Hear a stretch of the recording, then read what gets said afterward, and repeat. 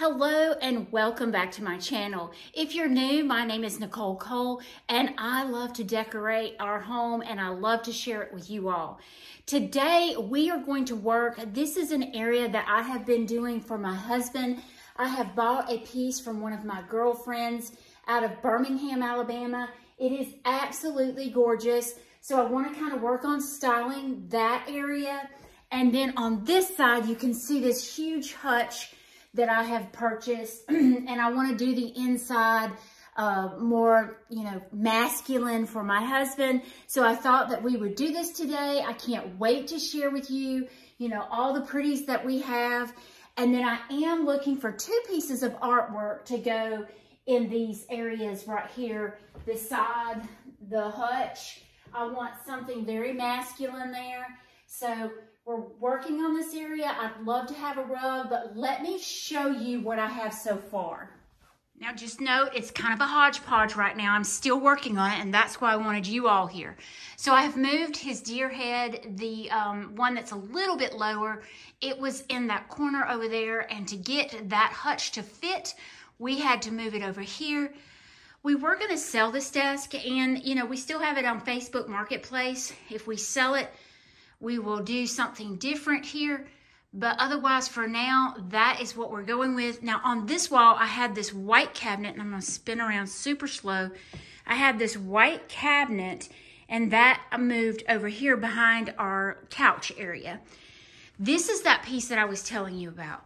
Look how pretty, and I got to get rid of my cords, and there's boxes over here. This corner, y'all, has been such a hodgepodge since we moved into this house. I know everyone has an area that just doesn't come together till like right at the last. So be patient with me. I am looking for a rug to go in this area. I love the flooring. I just think it needs some color over here.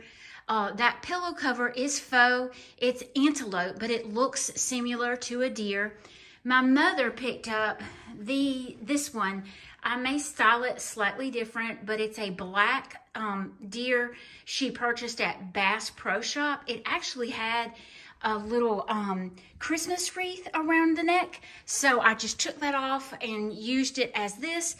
And I did want our lamp and lampshade that has our initials on it over here. But I love this table, y'all. It's gorgeous.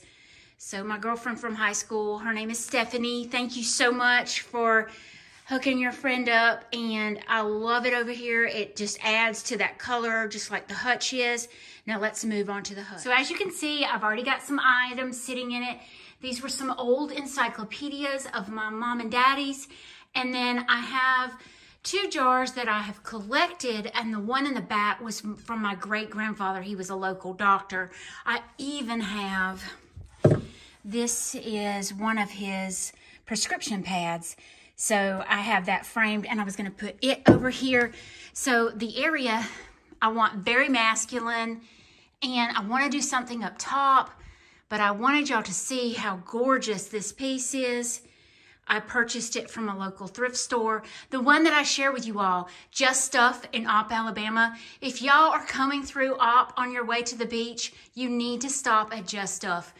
Absolutely wonderful. You have to dig sometimes, but that's the thrill of the hunt. I love it.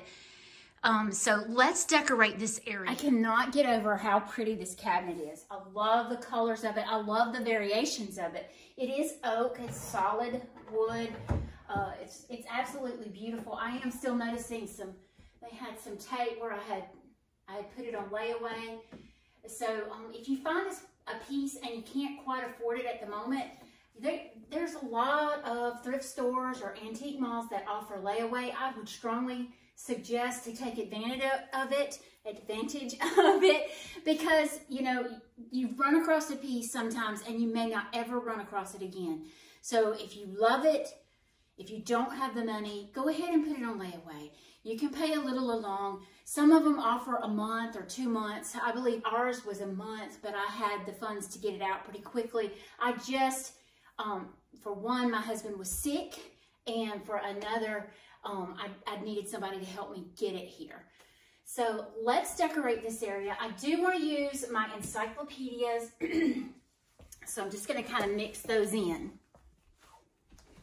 So I want some standing and some sitting. I do want a variation. So what I think I'm going to do is that right there.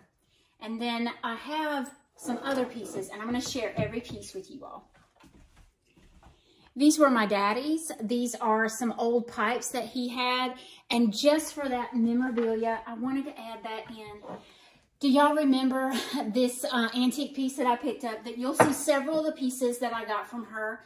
I got this little measuring tape. I'm going to add that in.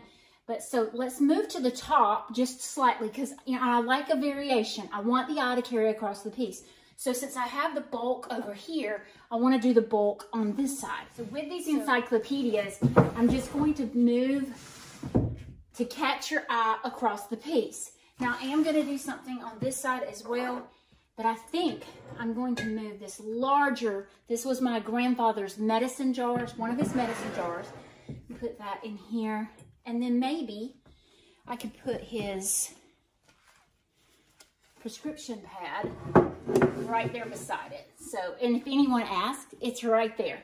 So I want something here, but I don't want to do all of my jaded or amber jar, excuse me. So we bought this some time ago at a local store. It's an antique. It was just pieced together. It's got some turkey feathers from my husband's father's funeral that we added into it. But I'm just going to stick this in the back. And that adds some shininess as well, so it gives some variation. Let's see.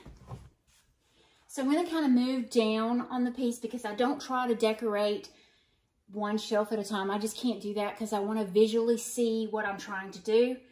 So I have these larger amber jars, and I think since I have that one, I'm going to slant it over just slightly from it, and then do these here with the short one with some greenery. I love that look, and it's really pretty. Then on the back, I have two old books that I'm going to add, and for some variation of color, I may turn this one around just to bring it out so it's not so dark and heavy. This is the handkerchief of my father-in-law's. I'm just going to set that here with the shoe brush that I had gotten from Rusty Ridge Vintage pheasants that we had gotten for Christmas. I'm going to mix those in for some color. I think I'm going to do one on this side facing out, and then maybe I should do this.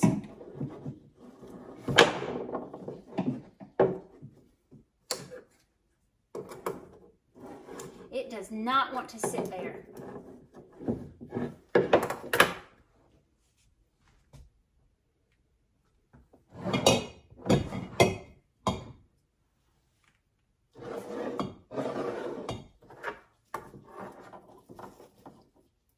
Oh, it worked. So I just laid it there, and I put the pheasant over there on my father-in-law's handkerchief. Now I kind of want to move up here since I have this. Two beautiful owls. I got these for Christmas as well, and I thought, hey, I'm trying to go for that look over here, so I will use them in this area.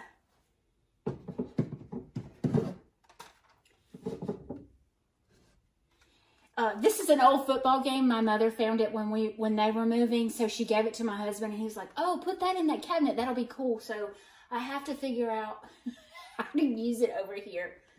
And I may just kind of lay it to the side. Maybe just like this. That works, right?